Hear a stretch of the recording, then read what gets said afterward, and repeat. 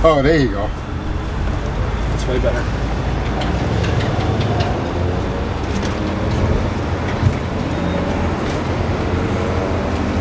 You can tell as soon as you nudge the gas, you can tell if it's right or not.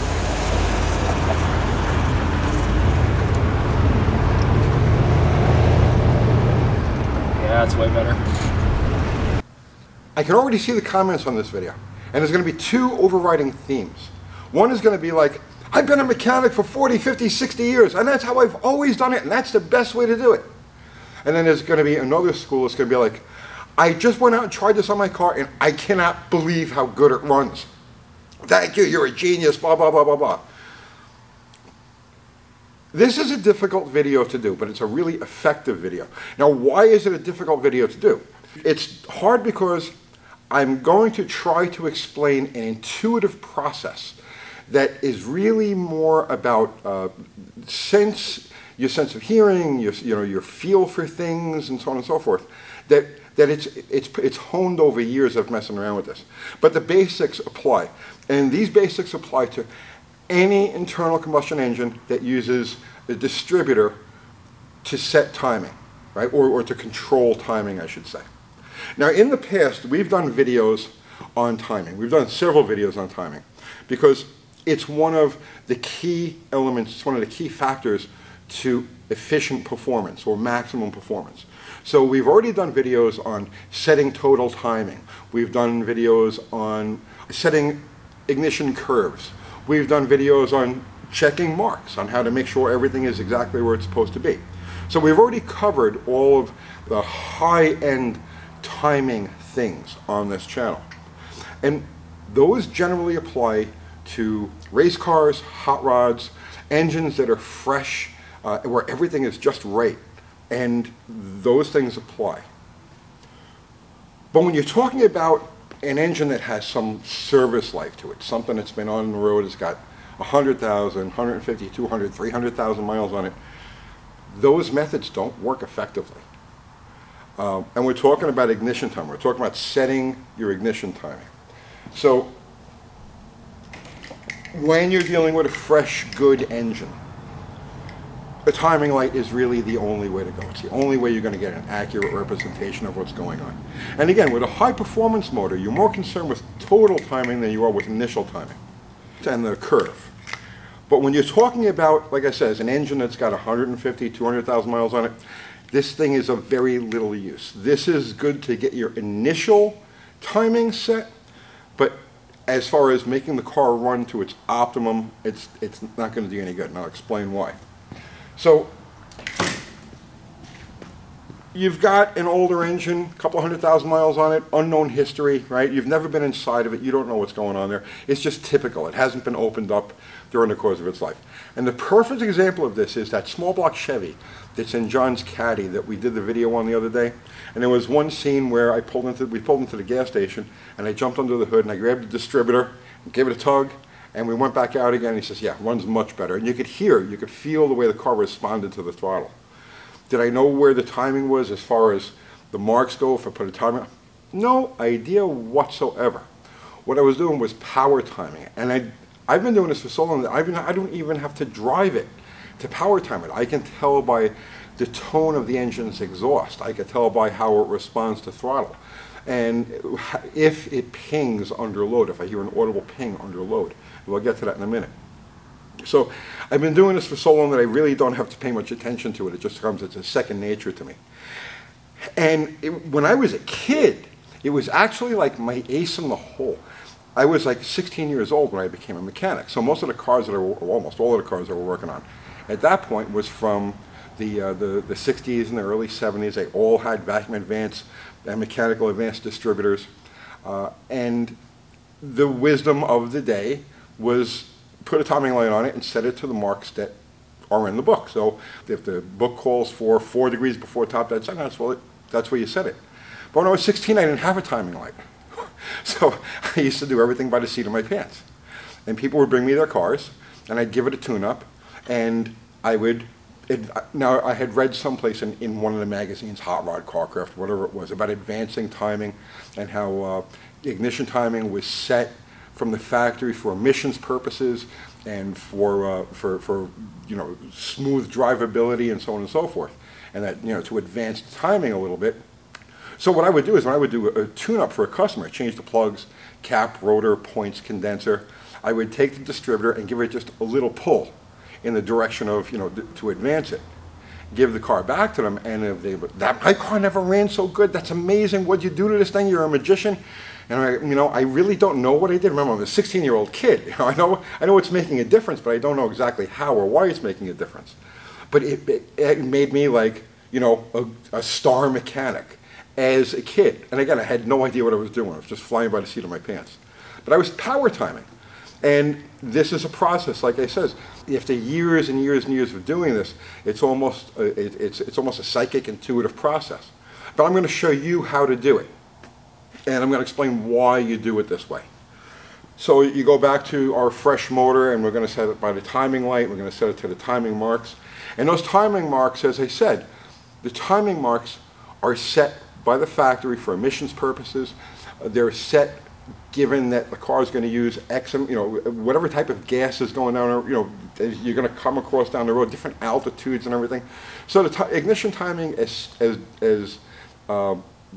outlined by the manufacturer, and the ignition curve, as outlined by the manufacturer, is all for that general usage. And it's all predicated on the engine being fresh. Now, as an engine goes through its life, things change. Like, for instance, the timing chain will stretch a little bit, the gears will wear down a little bit, the timing will actually become retarded, the cam timing will become retarded. That hurts bottom end power. That hurts that, that initial hit. Now, in addition to retarding the camshaft, let's say 1 or 2 degrees because of the stretch here, it's also retarding the distributor. So to compensate for that, you want to, as the engine ages, you want to advance it just a little bit. This is, of course, the best way is to pull the motor apart and replace everything fresh, but that's not realistic in most cases. In most cases, you have an original engine, it runs okay, it's not bellowing smoke or anything like that, and you just want to make it run as best as you can. Compression ratio changes, the compression ratio drops. Your dynamic compression ratio, your static compression ratio never changes because that's just a group of measurements.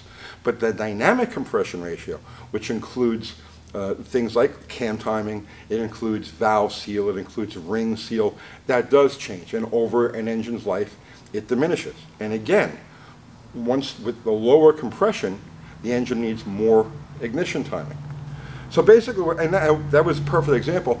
John's Caddy, when we took it for that initial ride, I told him, I says, it's running on 7 cylinders. And as we were driving along, you could feel it. It was very pronounced. It wasn't a dead miss. It was an unevenness right on the edge of being a dead miss.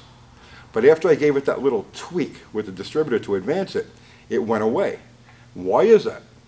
Because one of the cylinders of that engine, its dynamic compression ratio had dropped to the point that the ignition timing wasn't sufficient to get good power out of that cylinder. So it was just kind of like going through the motions. When I advanced the timing, gave it that little tweak there, that was enough to bring that cylinder back to life. So after we gave it that little tweak, the motor smoothed out completely. So how do you go about power timing an engine? Because that's what this is called. It's called power timing an engine. You start off by setting the engine up with a timing light to the factory spec. Now, again, see, I'm trying to explain an intuitive process. I'm trying to explain something that includes what my senses pick up. So to explain it is kind of hard, which is one of the reasons I haven't done this video yet, because you're really talking about how you feel things, how you perceive things, how you sense things, and measurements that aren't precise, measurements that are, what I feel. So that's why I haven't done this video yet.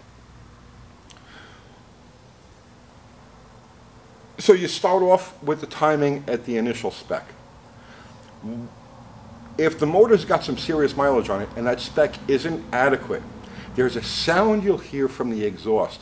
And the only way I can describe it is it's deep and laboring.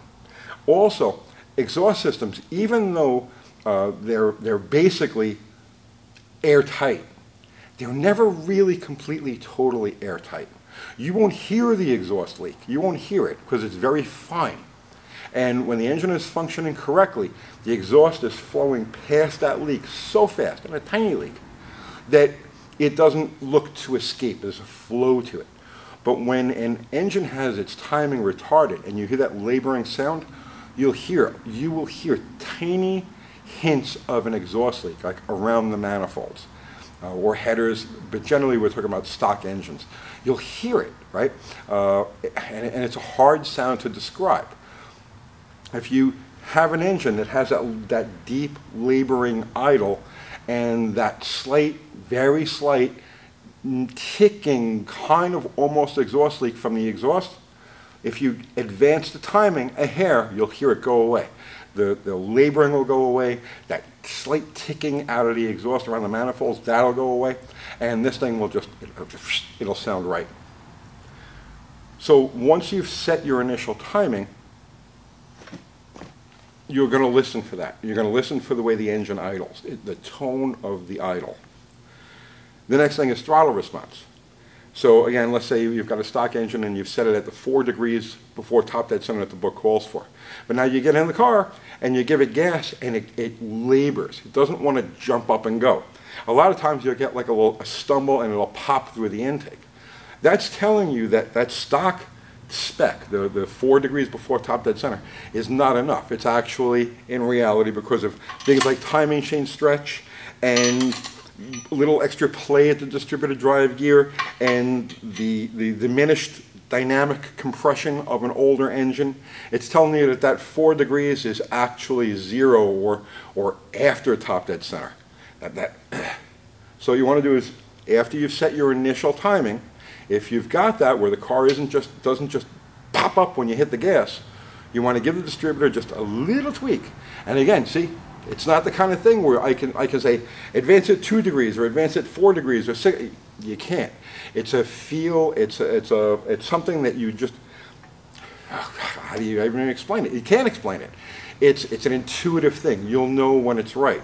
But generally speaking, you'll go just a hair. So when I'm dealing with an older engine, whether it's mine or friends or customers, and I go through this tuning process, what I'll do is I'll put the distributor in the car, I'll set the distributor up, get everything with timing marks, and I'll leave the distributor clamped, the distributor hold down loose.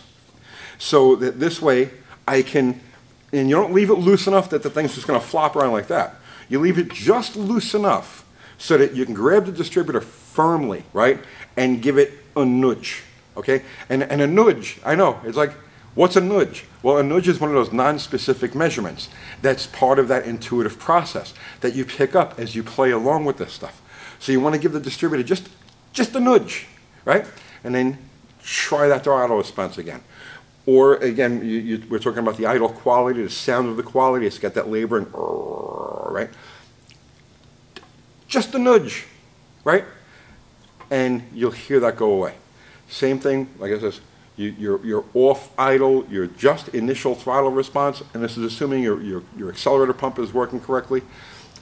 As soon as you give it gas, she wants to go. You'll feel it instantly, but you don't want to go too far. So that's setting the initial timing on it. That's setting your baseline timing. Now in a high performance engine, a drag engine, a race engine, we could care less about what the initial timing is. We're only concerned with total timing. On a typical high-performance engine, it's going to be somewhere between like 32 and like 36 degrees, sometimes 38 degrees. Total timing, that's what's going to count. Well, on a street engine, you don't really care about that. Those numbers are actually irrelevant. What you're going to look for is spark knock. You're going to get your best results right at the point where you're going to get spark knock. So here's how you power time an engine. And again, see, this is universal. This is going to apply to any gasoline engine that the distributor is determining what the spark is going to be, what the timing is going to be. Your first thing is have the car obviously up to operating temperature, completely warmed up. You want to have everything in place. You want to have your air cleaner in place. You want to have everything as it's going to be driven. The gasoline you're going to use, you want to have the gas that you're going to typically use, what's found in your area. Whatever blend you use. You definitely don't want to use super if you don't normally use super. But whatever gas you're going to use on a regular basis, that's what you want in a car. You want to try to do this during an average day. You know, not when it's super cold or it's super hot. And you want to do this on in a hilly area, because I find that the best results are from driving the car up a hill under load. So what you do is you've established your initial timing. You first put your timing light on it, you're 4 degrees, it wasn't quite right, you gave the distributor a nudge, it came up, now it's kind of smooth, right? So now you want to drive the car. In high gear, you want to find a hill, right? Or you know, a long incline, and you want to accelerate hard up that incline. You want to listen very carefully for an audible spark knock. You're not looking for rattling. Okay, if you hear rattling, you've gone too far. There's something wrong. You want to hear just the faintest spark knock. Now, let's say you're driving up the hill, you got it to the wood, and you're not getting that spark knock. What you want to do now is you want to pull over. You want to grab your distributor and give it just a nudge in the direction of advance.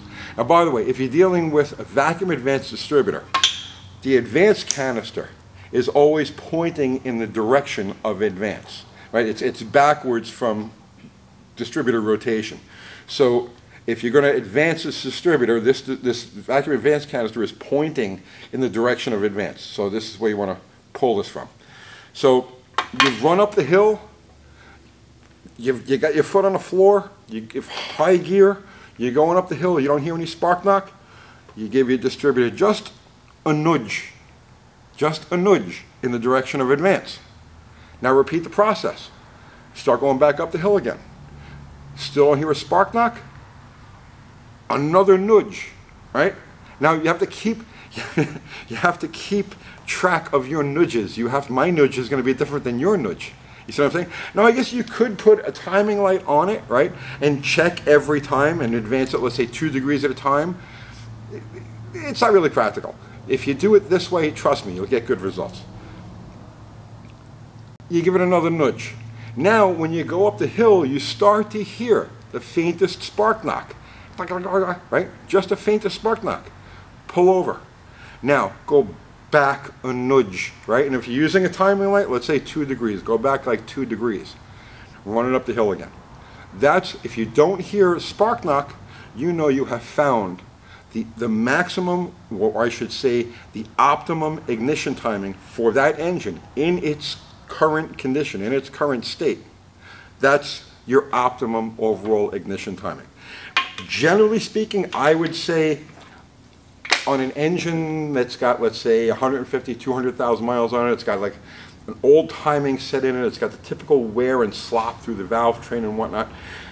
I would say on an engine that calls for 4 degrees before, 6 degrees before top dead center, that you're going to find it actually closer to like 14 to 16 degrees before top dead center, where you'll find that optimum ignition timing, that spark knock, that power timing. Like I said, it's